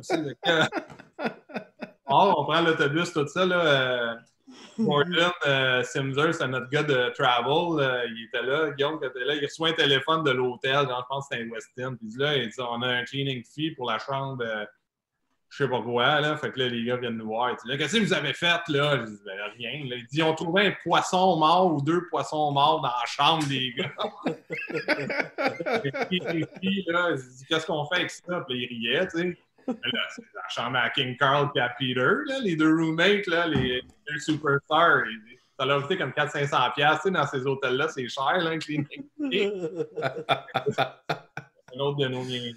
Hey, Guillaume, ça, on l'avait fait avec Ryan Kessler à Vancouver. Un homard dans la tête d'oreiller. Mais non. Non, je te le dis, là. C'était écœurant. En vie, là. Les clips, pis tout, c'était paniqué. Ben oui. Fait que, pas dans la tête, en dessous de la tête d'oreiller. Puis lui, quand il est arrivé, il s'est couché dans le noir. Il s'est mis, tu sais, les mains en dessous de l'oreiller, puis tu te mets à la tête. Là, il a paniqué, mais pas à peu près, là. Okay, Hey, le homard, t'es là. Clic, clic, clic, clic, clic. Mais ça, à Ottawa, j'ai jamais vu des gars faire des coups autant. Ça se battait dans les douches, man. Chris Neal courait, man, pour essayer de battre un gars. Chris, ils ont pris la casquette de Chris Neal, ils l'ont brûlé à la torche. Non. Je te jure, ils l'ont mis dans son stall, juste le petit plastique brûlé. De même. Puis le Chris, il est comme, what the fuck? Chris, on est allé faire des visites dans les territoires du Nord-Ouest, ces affaires-là. Puis dans l'hôtel de ville où on dormait, il y avait des muskox, des gros bisons empaillés. Calice, ils ont monté dans les murs, arraché les bisons du mur, puis ils mettaient ça dans la chambre des joueurs, puis ils cognaient. Tu ouvrais ta porte, t'avais un bison qui tombait. Non, mais à Ottawa, j'ai jamais vu ça. Moi, les meilleurs coups que j'ai vus dans ma vie, c'était en ligne américaine, à Hamilton. Les gars rentraient dans les appartements des joueurs. Mettons, tu étais blessé, il y avait une pratique, ils rentraient puis ils changeaient tout l'appartement de bord. Ils mettaient la cuisine dans la chambre à coucher dans la cuisine. Ils changeaient tout l'appartement au complet. Les gars rentraient, t'avais le lit dans la cuisine, le frigidaire dans la chambre à coucher. C'est des malades. C'est des malades. Sérieusement. J'aime le hockey. Je pense qu'on manque de temps. On se part une ligue de bière. Pascal, il est là, il regarde l'écran et dit c'est deux malades. C'est pas mal. Il y en a même dans votre show qu'on pourrait pas compter.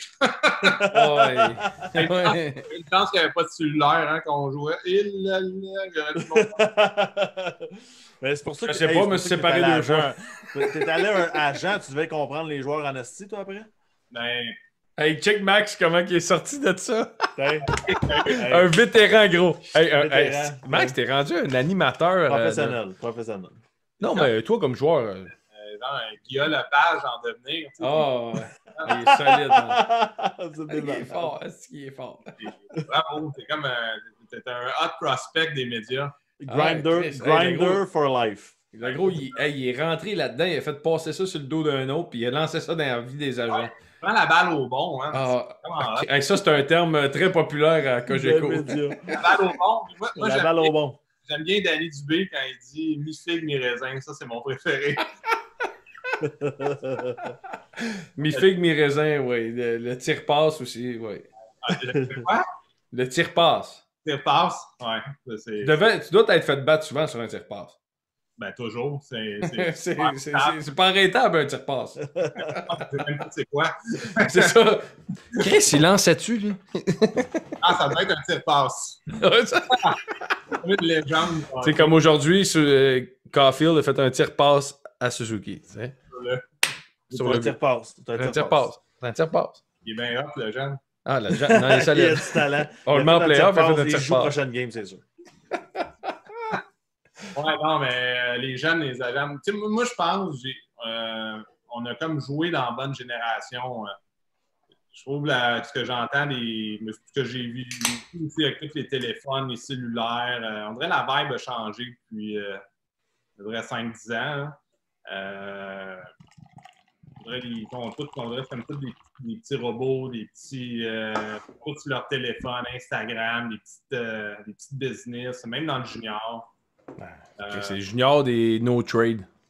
Mes joueurs me disaient ça, mais j'ai 3. Ah, je m'en vais à Rimouski, j'ai un no trade. Non, tabarnak, qu'est-ce que c'est ça? Ouais. On va à la place qui te draft, tu fermes ta boîte. Tu peux pas se faire échanger. Toi, t'es hands-on aussi avec le Ninja. Je suis d'accord, moi. Je vais en partir un débat. Ben voyons donc. L'école, pourquoi tu changerais d'école en plein milieu de l'année? Junior majeur, non. Tu commences en septembre comme tout le monde. Là. Ouais. Rimouski te repêche. Ouais. Bon, mais tu fermes ta boîte dans Rimouski? Ouais, mais tu parles de no trade. Tu peux pas te faire échanger en juin ou en septembre ou en décembre. Là. Max, il y a un mois de congé à l'école. Là. Ouais. Chris, t'es capable de changer d'école, t'es capable de changer de ville. Là. Anyway, à 16 ans, ils n'ont plus le droit de changer. Ils ont mis le règlement. Ils n'ont plus le droit de changer à 16 ans? Je pense que non. Ça, c'est une bonne affaire, ça. Tu veux, j'étais entre les deux, moi. Ben, voyons donc, Max. Sinon, enlève les trades. Là. Tu ne peux plus changer personne. Là. Tu vas changer des gars de 20 ans. Tu as un mois de congé à l'école, tu as 3 semaines de congé junior.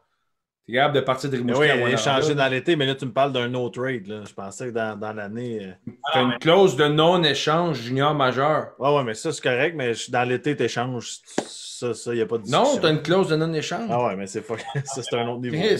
Puis même en décembre, Max, je t'échange de Rouyn-Noranda à Rimouski au mois de décembre. Tu as 3 semaines de congé. Tu es au cégep Maxime Lapierre, tu t'en vas au cégep à Rimouski, Pascal Leclaire. Ça change rien, là. Moi, je pense que oui. Côté scolaire. On peut plus se bâtir d'équipe championne. Tu peux plus bâtir. Le gars de 18 ans, que c'est ta vedette, que tu peux plus l'échanger. Fait que ça devient un collège américain. Que tu gardes tes gars 4 ans. Moi, j'ai pas de problème avec ça. Je suis même d'accord. J'ai pas de trouble avec ce que tu dis. Pascal, il est comme... C'était bien plus le fun, les anecdotes d'espions russes. Non, mais c'est ça pareil. Moi, j'ai pas de trouble avec ça. Si tu dis on fait pas d'échange, pas de problème. Ça devient un collège américain. Mais moi, donne-moi 2 ans de plus que le gars de la Ligue nationale de la repêche. Je comprends, puis je suis d'accord avec toi. C'est important pour les organisations juniors, mais en même temps, je pense qu'un jeune de 17 ans qui est à l'école, qui est dans sa routine, sa pension, qui se fait sa petite blonde, puis tout, pourquoi il laisserait tout ça pour du hockey junior? Parce qu'il était 35, pour 35$ par semaine. L'affaire là-dedans, Max, moi je trouve, mettons, je vais mettre tout le monde dans le même panier, c'est pas le cas, là, c'est pas tout le monde, mais il y a une grande majorité. Je trouve que selon mon expérience, ça vaut ce que ça vaut. Ouais. Mais il y a beaucoup de jeunes qui sortent du midget 3A qui ont été des vedettes dans leur région. C'est correct. Il y a des bons joueurs des bons joueurs de midget 3A, des bons joueurs de hockey mineur, comme il y en a chaque année. Puis là, il arrive junior, puis il y a vraiment le sentiment de I'm entitled. Je ne sais pas comment dire ça en français, là, mais je suis au-dessus de la mêlée. Pas devant envers mon talent. Fait que, ouais. C'est comme un peu, puis après ça, quand t'es agent, puis tout ça, t'as la famille qui rentre là-dedans. Ouais. Ça devient un bordel, là, c'est un casse-tête. À un moment donné, c'est comme, OK, c'est juste too much. Là. Je pense que les gens ont besoin de réaligner un peu leur pensée que quand t'embarques dans le junior majeur, c'est quoi? C'est beaucoup mieux structuré que c'était quand nous, on a joué côté école. C'est pas comparable, là. Ils sont encadrés là, au quart de tour. C'est correct, puis tant mieux pour la nouvelle génération de l'équipe, mais en même temps, de l'autre côté, c'est un commitment. Faut que tu embarques un peu selon les règles du jeu aussi. Là. Non, ça, je suis d'accord. C'est comme moi, quand quelqu'un me dit moi, je m'en vais aux États-Unis. OK, pour quelle raison? OK, t'es-tu bon en anglais? Non. Souvent, ils disent ça parce qu'ils veulent se patcher s'ils se font drafter trop loin. Ouais, mais OK, c'est comme... Non, mais c'est... Max, à la limite, là, d'avoir des déceptions, d'être coupé, Chris, ça fait partie de la vie, man. Mais je suis d'accord avec toi. Je suis d'accord avec toi. Tu échanges un gars de 18 ans parce que tu veux te faire une équipe gagnante. Parfait. Mais pourquoi quand le gars de 18 ans, il demande d'être échangé pour être plus proche de sa famille, ça, c'est pas correct? Ouais, mais au final, Max, il y a des équipes au Cap-Breton, là. Ces équipes-là méritent de vivre, là, méritent d'avoir des joueurs. Là. Tu peux pas juste prendre des gars de Moncton puis de Chédiac. Tous les gens veulent jouer à l'Armada, au Rempart. Tous les gens veulent jouer pour 4 équipes. C'est ça. Exact. Non, c'est ça. Ils veulent juste faire ça. Non, mais je suis d'accord. T'es repêché, t'es jeune, ta femme, puis tu vois ce que tu veux. Mais je te dis, si l'équipe peut juste se débarrasser de toi pendant ton année scolaire pour avoir une équipe gagnante, ben toi, si tu veux aller dans une école meilleure au Québec, parce que ça ne te tente pas d'être au Cap-Breton en anglais, ben tu prends la décision d'aller au Québec. Pourquoi ça, c'est pas correct de l'autre bord? Ben sinon, la Ligue devient inégale, Max. Il faut que Batters ait la même chance que Victoriaville. Mais ça, c'est une mentalité si tu penses juste au hockey. Mais combien de gars juniors majeurs que leur vie, c'est pas le hockey après? Je comprends, mais quand le kid il est dedans, puis si c'est toi le asset pour le trade, tu sais, sinon, fermons un trade en saison. Là. Hors saison, ben oui. On va permettre, mais c'est juste que Faut pas, si tu te trompes dans ton draft, Imagine-toi. t'as un mois de congé, Max. Non, mais imagine-toi un gars de 17 ans, part de Montréal, va vivre au Cap-Breton, se fait échanger au mois de janvier. Déjà que c'est dur d'apprendre l'anglais, puis tout ça, t'es à l'école, il te renvoie à Drummondville. Moi, je trouve pas ça normal. Le petit gars va être content, sûrement. Ouais, c'est C'est ça. la Ligue nationale de hockey. Là. C'est pas la Ligue nationale de hockey, mais tu rêves à ça. Ça fait partie de la business. C'est une mini-Ligue nationale. Là. Faut que tu le voies de même. Là.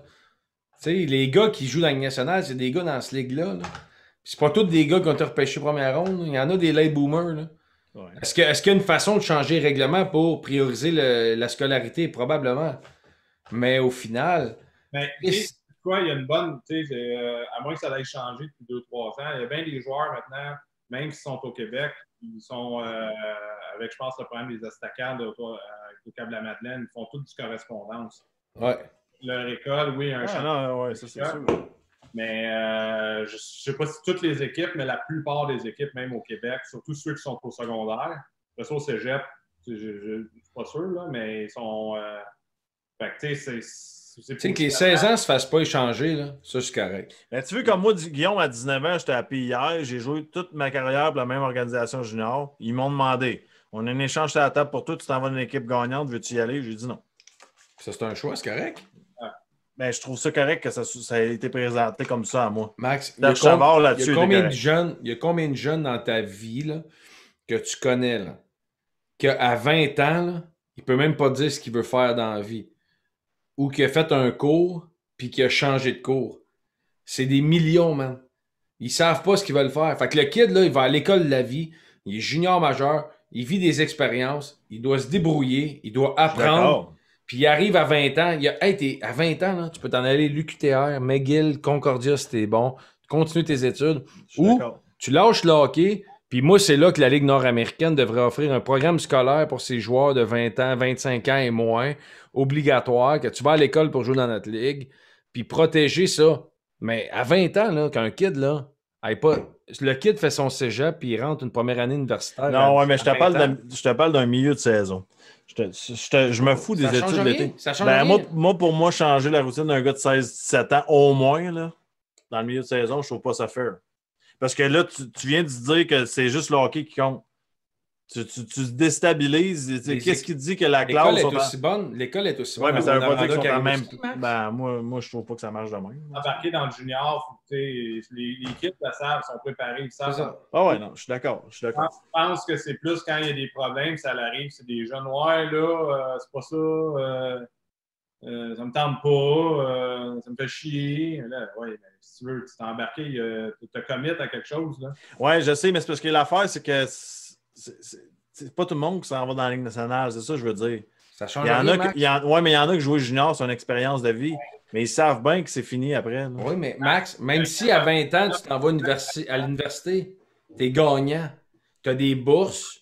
T'as joué junior, t'as des bourses pour entrer à l'université. Si tu joues plus au hockey après, t'as 20 ans. Tu vas finir, là, tu peux être physiothérapeute à 25 ans dans ta vie. Tu as vécu un trip de malade junior majeur. Tu as 25 ans, puis tu es rendu physiothérapeute, tu rentres dans une vraie business, puis tu as trippé. Tu es sûrement le gars que toutes les compagnies vont vouloir parce que tu as un esprit d'équipe. Tu sais c'est quoi être là à tous les jours. Tu as un esprit de ponctualité. Tu as tous les critères qu'une entreprise peut vouloir. Tu as 25 ans. Moi, je trouve que, OK, peut-être tu mets stand-by 2 ans, mais Chris, l'école de la vie du junior majeur, au-delà des études, ils savent même pas ce qu'ils veulent faire à 19, 18, 19, 20 ans. Pour moi. Mon opinion personnelle. Peut-être que je suis wrong à 100%. Mon opinion personnelle. T'es pas wrong. C'est ton opinion. Pour dire, les vraies choses, c'est quoi? Il y en a un par année, peut-être 2 qui vont jouer. Fait que les jeunes, la plupart, t'as bien plus de chance. Nous autres, on a passé à travers les cracks, ça a marché, mais on est réunis, on dirait qu'on est beaucoup, mais il n'y en a pas une tonne qui passent. Ils vont jouer une saison. Là. Il y en a qui vont jouer 3-4 games, puis vont se promener. Puis... Non, mais c'est ça, mais tu sais, moi, je m'amène à ma situation. J'étais allé à hier, moi, j'ai lâché l'école théoriquement quand j'étais allé à l'Édu Prince-Édouard. Pour aller à l'Édu Prince-Édouard, puis tout, ça ne marchait pas, les affaires, c'était en anglais, puis tout. Mais si ça n'avait pas marché, mon affaire, là, quand ça aurait fini, ça... T'aurais joué... Max, t'aurais été à 21 ans, t'aurais été à l'université. That's it? Mais dans le temps, c'est pas comparable à ce que c'est maintenant. Ouais, ça a changé, c'est vrai. Non, mais même si j'oublie des fois que c'était en, non, mais, c'était en Max, 2000. Max, même si c'est la même affaire, Ouais. tu aurais eu 20 ans, puis tu aurais été à l'université. Puis à 25 ans, tu aurais ton diplôme, puis tu serais sur le marché du travail. Ah non. Puis les entreprises des gars qui ont ce vécu-là de hockey, ça vaut beaucoup plus que ça, là, pour moi, c'est une école de la vie incroyable. Chris, tu vas aller faire de l'université pour quelque chose que tu n'aimes pas, tu vas changer, tu vas revenir, tu as 23 ans, tu dis je me cherche. Là, tu as la chance de vivre un trip de 16 à 20 ans pour après ça dire parfait, je pense que c'est ça mon milieu, c'est là que je m'en vais, puis me concentrer là-dessus. Ouais. Tu as le temps de bâtir ta carrière dans ton 16 à 20 ans sans en tripant hockey. Moi, gars. Mais tu sais, ces situations-là sont rares. Qu'est-ce qui arrive plus souvent? C'est les joueurs qu'au draft essaient de choisir leur équipe. Ça c'est plus. Ça, je suis pas d'accord. Ça, c'est grave. Moi, ça, je suis 100% contre. Ça, c'est plus un problème. Puis même les gars de Nouvelle-Écosse, tout ça, moi, je trouve pas ça correct. Je trouve ça plate que les équipes, là, c'est trop tard parce qu'il y a trop d'équipes qui ont accommodé des joueurs. Fait que là, les joueurs le savent, tu sais. Ils savent qu'à un moment donné, les équipes vont plier parce qu'il y a eu trop de précédents. C'est plus là. Maintenant, qu'est-ce qu'on parle depuis 10 minutes? C'est rare. Quand il y a un problème, tu sais, les équipes, il y a du bon monde qui gère les équipes. Il n'y a pas vraiment tant de mauvaise organisation que ça dans la ligue. Ils essayent d'accommoder les jeunes. Quand tu fais du hockey junior, il y a bien du monde. Ils veulent aider les jeunes. Tout le temps, ils essaient de trouver une solution. Ça, moi, je n'ai pas vu bien. D'habitude, les échanges, ça a été correct, ils sont pas contents, mais après avoir parlé aux organisations, Chris, il n'y a pas de mauvaise... T'en as-tu des anecdotes de fou, justement, avec ça? Là? Que ce soit un jeune qui t'a demandé de quoi, un parent, un coach? Regarde, moi, je vais mettre ça, j'en fais plus de ça, pratiquement pas. Je donne encore un coup de main à Joël Teasdale, puis à Xavier Parent, qui joue au Phoenix de Sherbrooke. Qui était à Stade Blondin. C'est les deux kids, c'est deux bons kids. Nous autres, moi, j'étais affilié avec Don Meehan. Puis, quand j'ai eu mes enfants, ma deuxième fille, je disais, ça me tente plus pour le moment d'être dans les arénas 3 fois. C'est tough. Tout ça. Pas pour les jeunes. Moi, j'ai adoré travailler avec les jeunes. C'est pour ça encore, c'est comme si je nomme ces deux gars-là, ces deux bons kids, puis on va essayer de leur donner un coup de main, même si le bureau, quand ils deviennent pros, c'est le bureau à Toronto qui leur occupe, ils deviennent des pros, c'est un autre game. Mais tabarouette, man, les parents, là, des socs de fun en revite, là, c'est... moi, j'appelais ça des textes email à 11h30 le soir, là, que mon gars a joué 4 minutes, puis là, tu le rencontres, les chiales, là. C'est comme... Là, tu vois, mais là, je sais pas, je ne l'ai pas vu à la game, on ne voit pas toutes les games, là, même si tu vois à la game, là, si tu as l'audace d'être en même match, tu ne peux pas être d'accord avec le parent, là, c'est comme non, puis là, si ça n'a pas d'allure, je veux un échange, toi, tu es un ci, toi, tu es un ça. Là, c'est comme, il faut que tu roules ta langue 150 fois, on dirait, mangeons de la merde pour le colon, tu sais. Je te dirais, c'est pas tout le monde, là, mais c'est une bonne gang, tu sais. C'est pas les premières années, les problèmes commencent tout le temps l'année du repêchage quand leurs gars ne sont pas classés. Parce qu'ils sont tous des superstars dans le Jet 3A. C'est tout, là, dans la fièvre des agents. Ils ont des agents, là, aussi. Vous entendez parler de ça, là. Il y en a. Non, mais ça revient au même que moi, il faut que je me batte avec des écoles qui font des promesses.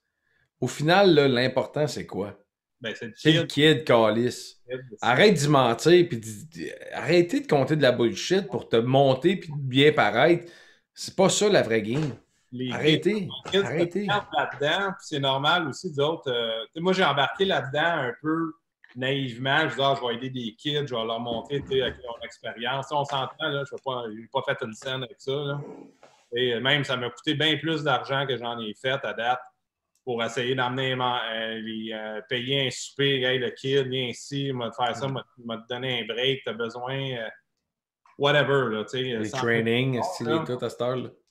Ben là, c'est rendu, là, c'est comme, Don Meehan me l'a dit il y a une couple d'années, il dit, tu sais, le rôle des agents a vraiment changé depuis 15-20 ans, là, c'est rendu, un agent, c'est pour être devenu un valet d'hôtel. Ouvre ta porte, prends tes valises, tu coupes ton steak, je vais couper ton steak. Je vais t'appeler pour te réveiller. Je vais t'appeler pour te dire d'aller... Comme Max, Richard, il demandait ça. Hein? sais. Hey, c'est qui ça? C'est le père à Max. On ne demandait pas grand-chose, nous autres. Ben non, mais cette génération, moi, quand j'ai commencé à m'embaucher là-dedans, c'est tabarouette. C'est pas bon, là. Vous allez me dire, moi, que dans 2 ans, il y a des gars de votre âge qui jouent dans la Ligue nationale, puis toi, tu n'es pas capable de mettre ton cadran, là. C'est comme tu me niaises, là. Puis tu veux jouer dans la Ligue nationale. Ils veulent tous jouer. Là, c'est tout là, leur première déception, quand ils sont pas listés, là, ils chialent à papa, puis là, ça part. Puis là, le kid, au lieu de dire, regarde, kid, on y va par en avant, on contrôle ce qu'on peut contrôler, assis là, tout le monde complique tout. Ils se font vendre du rêve. Il y en a un autre qui dit, je peux pas ci, pas ça, il faut que tu te fasses changer d'équipe. Là, l'agent de lui a dit que moi, je pourrais me faire échanger. Ah, là, les boys, là vous man. Les jeunes se font pogner tout le temps entre l'arbre et l'écorce. C'est sûr, à cet âge-là, ils n'ont pas la Pauvre jeune. C'est sûr que tu crois à ta famille. Puis les parents, souvent, ils mean well, mais avec une expérience moindre que dans le monde du hockey. Ouais. Le monde du hockey. Regarde, on ne connaît pas tout, là. On apprend tous les jours. Mais on a une bonne idée. Non, là. mais admettons, moi j'ai joué puis je suis agent, je vais appeler Max, je vais appeler Pascal, je vais dire hey, qu'est-ce que tu penses de cette situation-là? Je vais avoir un feedback de 3 scénarios. Moi, j'ai pas le même scénario que Max dans ma carrière, puis Max n'a pas le même scénario que toi. Puis... Mais Chris, je viens d'appeler 2 gars de la Ligue nationale, puis on pense pareil. Fait qu'à 3, je pense pas qu'on est wrong tant que ça dans le parcours. Là, ouais, mais je vais vous donner des exemples. Souvent, ceux qui finissent par passer pour au moins signer un contrat professionnel, après ça, vous le savez, il y a tellement de compétition. Ben oui, c'est ça. Il y a plein d'affaires. Quand tu joues dans la Ligue américaine, je pense que les jeunes ne savent pas comment, puis les familles ne savent pas comment la Ligue nationale, c'est fort. Puis ils ne savent pas comment la Ligue américaine, c'est fort. Ils pensent que c'est une ligue B. Là. Ouais, c'est ça. Hein. Ils ne savent pas comment en Europe, c'est fort. Ils pensent que... Le monde pense que c'est une ligue de bière, l'Europe. Non, mais c'est ça. Ils pensent parce qu'ils ont scoré 25 buts juniors à 19 ans qu'ils peuvent... Cette année, ça m'avait fait capoter. Moi, j'étais en fin de carrière. Puis là, c'était la pandémie. Puis la Ligue américaine. Puis le junior n'allait pas jouer. Tous les gars juniors s'en allaient en Europe, eux autres. Là. Ah, ben oui. Moi, je m'en vais jouer en Europe. On a eu, nous autres, des téléphones, des emails. Là, comment ça, j'ai pas d'offre en Europe? Ben, parce que tu as fait fuck all dans le hockey. Puis, tu sais, c'est pas rien, c'est correct. Tu joues ton stade junior, mais tu sais, c'est pas de hockey nulle part. T'es pas le premier sur la liste, mon chum. Là, il y en a du monde. Là. Le monde réalise pas qu'on est 8 millions ici. Là. Mais Chris, il y en a du monde. Là. Je pense qu'il y a une éducation à faire aux familles plus tôt, puis genre de rêve. Et le problème au Québec, ça va être tough parce que, tu sais, il y a 6 millions d'assistants coachs canadiens. Là, fait que tout le monde a son opinion. Puis après ça, dans les familles, dans le hockey mineur, tu te promènes dans les arénas un peu. Là, le monde sont sautés bien raides. Là. On a un texte. Mais dans le fond, l'éducation, elle se fait aux parents. Là. On a un texte de Karine Teasdale. C'est-tu la mère de Joël? Oui. Elle dit merci pour ta relation avec Joël. Ouais. Bravo, Karine. Bravo, bravo Karine. Très gentil. Très bon joueur. C'est super gentil. Puis, on parle de Joël. Une des raisons, comme j'en fais pratiquement plus, puis je ne lâcherai jamais Joël s'il a besoin de moi. C'est un bon kid, puis c'est un joueur de hockey. Ouais. Mettons, là, puis moi, je parle souvent avec Joël Bouchard. Wood, je l'aime bien, moi. Ouais. Il est correct. La clique de la Rive-Nord. La Rive-Nord, mais Joël Teasdale, là, c'est un petit gars qui est arrivé, puis son histoire, c'est un petit gars qui est arrivé pas en super bonne forme physique à 15 ans, après être un choix de première ronde. Puis Joël Bouchard l'a amené dans le bureau, puis il m'avait averti, Joël, il dit « Check bien ça, m'a le brassé. » Puis il l'a suspendu un mois. Joël Teasdale, il est sorti de là, shaké, un peu la larme à l'œil, puis c'est normal. Pas une fois ce kid-là a chialé, pas une fois il a dit quelque chose. Il a pris le message, il a écouté, il savait que Joël Bouchard, c'était un ancien pro qui allait l'aider. Ils l'ont mis sa diète. Il a mangé des bleuets pendant 4 ans, je pense, à Blainville. Genre, ça aurait dû l'échanger au Saguenay. Non, tu peux manger. Non, il n'avait pas fini ses études, Guillaume. Juste pour dire que ce petit gars-là, il a catché à la patente. Regarde, là, il a encore un pied dans la porte, il se donne encore une chance. Il est pas loin, là. Non. Mais c'est des gars, c'est des exemples qui sont importants à parler. Ouais. Ça, il y a une mentalité, c'est un joueur de hockey. C'est pas juste un beau patineur, ça. Lui, il veut jouer au hockey, il se ferme la gueule, il veut faire ça dans la vie. Comme n'importe qui, il va à la banque, tu veux être un président de compagnie, whatever, mais tu as un chemin à faire. Puis il a jamais rien dit, il est embarqué dans le train, puis il fait ce qu'on lui demande. Puis, tu le vois, les joueurs de hockey. Moi, les gars, là, même Midget 3, qu'est-ce que t'as fait hier soir? Ah, j'ai regardé la game à Boston, Washington. Ouais. Ah, OK. Tu sais, pas de questions, pas de chiolage. Des mauvaises relations avec les enfants, avec des amis, on en parle une fois. Fais ce que tu veux, les bonnes décisions tout le temps. Ça veut dire qu'ils n'ont pas fait des erreurs. Ils en font ça à la glace. Oui, c'est normal. C'est un jeune. moi, je trouve que c'est un exemple, puis je l'ai utilisé souvent comme exemple, Joël. Puis, regarde, il y a de l'adversité. Là. Il faut qu'il se fasse coopérer encore. Là. Il y a la pire luck depuis 2 ans. Là. Ouais, encore bad luck. Il est en mode solution tout le temps. Puis moi, c'est des vétérans que je voyais, que j'ai côtoyés. C'est des mentalités comme ça que les gars se donnent une chance. Ouais. Karine, elle écrit sa mère est Isabelle Laroche. Karine est sûrement de la famille, en tout cas. Ouais. On salue la famille Teasdale. Ouais. Pascal est très fier. Hey Pascal, on a une question. Après ça, on te laisse aller. Là. Tu n'as assez fait. Là. Ouais. T'as pris un verre de vin et tout. Là, tu dois il doit être décanté, ton vin. Là. Il doit commencer à ouvrir une bouteille pour un verre. Guillaume, il m'a dit qu'on parlait de 8h, 8h45. Je me suis descendu un verre. Voici, j'aurais descendu la bouteille. Ben, gars, on te l'a offert de la chercher, ben, gars. T'as fait un choix, gars. Il est responsable. La prochaine fois, j'amènerai ma bouteille. Nous autres, on n'est pas assez responsables, gars. Je me suis acheté un beau frigidaire à bière, moi. Nous autres, Pascal, là, juste pour te donner une idée, là, on descend tout le temps avec on a notre cooler pour le podcast. Tu vas apprendre, Pascal, ça sent bien. Là, gars, la soirée, je me suis assis dans le siège 3A, là, comme ils viennent la pierre. Ouais, c'est vrai. La soirée, t'es dans le siège de la recrue, mais un jour, gars. Regarde, pas de questions, j'apprends. Ouais, c'est ça. Je pense que le monde a déjà hâte à l'année prochaine, en septembre, de t'avoir en personne en studio. Tu vois que ça va. À l'avoir un studio? Ben oui, arrête. Pas le choix, gros. Hey, vous êtes sérieux, vous êtes top. Je n'ai regardé une coupe en fin de semaine passée. J'étais au chalet tout seul, là, avec André Roy. Tout ça. Hey, Chris. Il est un malade, lui. Hey, man. Ouais. C'est un méchant malade, ça. Mais avant de te laisser partir, le monde veut savoir ton opinion sur la série Montréal-Toronto. Je vais être bien honnête, j'ai regardé 3 games de hockey cette année. J'en ai aucune idée. Bon. J'aime ça.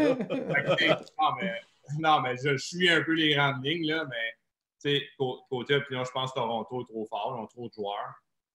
Ils ont perdu. T'as regardé les 3 bonnes games. Hein? T'as regardé 3 bons matchs. Le line-up, tu sais, à moins que Carey soit reposé et il est en shape en tabarouette. Je pense que c'est le seul qui pourrait peut-être rendre ça intéressant si vraiment il est en forme. Là. Je ne connais pas sa situation. Là. Je sais qu'il est blessé et qu'il n'a pas joué depuis un bout. Là, mais je pense que cette année, moi, le Canadien, je n'ai pas gardé plus que 3. Là. Au début de l'année, il avait l'air pas pire.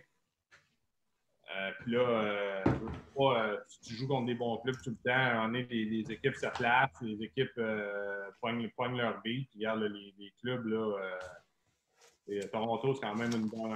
On n'a pas vu les autres équipes. Là, moi, je pense que Toronto va passer. Puis, ils sont dus aussi pour passer une ronde. Là. Ça va leur faire du bien.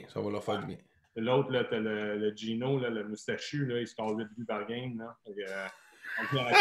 Matthews! Tu le puck, lui? T'es carré. Il est fort? Je pense qu'il y a que toi qui pourrais l'arrêter, man. Même pas. À moins que ce soit un lancer, une passe frappée, comment il appelle ça? Un tir-passe. Un tir-passe, t'es battu, c'est sûr. Merci. Hey, Pascal, merci. C'est assez là. Toi, c'est sûr, là, le chat est en train de dire, c'est sûr, certain qu'il faut qu'il revienne. Ça, je te le garantis. On va aller te chercher chez vous, c'est quoi? En Eva, Guillaume. En Eva, on va t'envoyer un Eva. C'est le Uber québécois. Ah ouais? Fantastique. Vous n'êtes pas au courant. Là. C'est avec notre partenaire Créjean de Terrebonne, le Flip and Pip. C'est un méchant malade, ça. Ouais, merci, boys, c'était le fun. Merci à toi. Merci pour la demi-heure, comme je t'avais dit. Ouais, c'est une demi-heure de comateux, ça, On t'a eu! On t'a eu! Ah, niaiseux! Il avait pas écouté toutes les shows, hein? Thank you, Pascal. Salut. Salut, Attention à man. toi. Bye bye.